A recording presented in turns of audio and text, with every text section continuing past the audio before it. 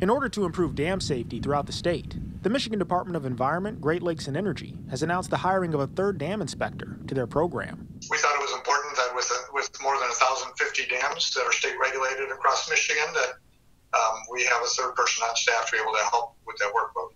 Spokesperson for the department, Nick Assendelft, says despite only having 2 inspectors in the past, state-regulated dams can have a period of up to 3 to 4 years between inspections. But he says the addition of another person will allow them to track dam efficiency far better. And Eagle has announced they'll be evaluating the need for changes in their own dam safety program, with help from outside experts. The task force will take a look at the bigger picture in terms of dams in Michigan. So we're going to have a couple of different levels.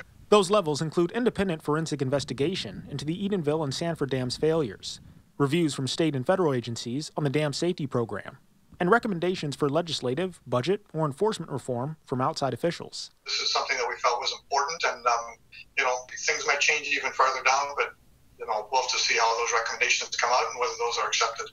In Saginaw, Jonathan Jackson, WNEM TV 5.